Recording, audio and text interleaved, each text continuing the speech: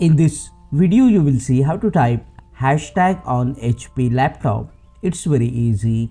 First, look at your keyboard. On the keyboard you need to first locate the hashtag, and the hashtag is available here at the number 3.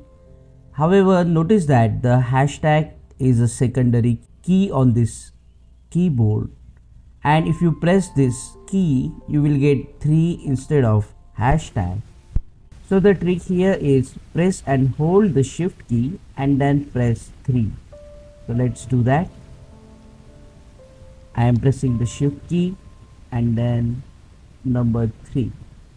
So in this way you can type hashtag on HP laptop. Now check out this useful video related to HP laptop keyboard. Click on that like button, comment below and let me know if this video solved your problem. See you again in the next one.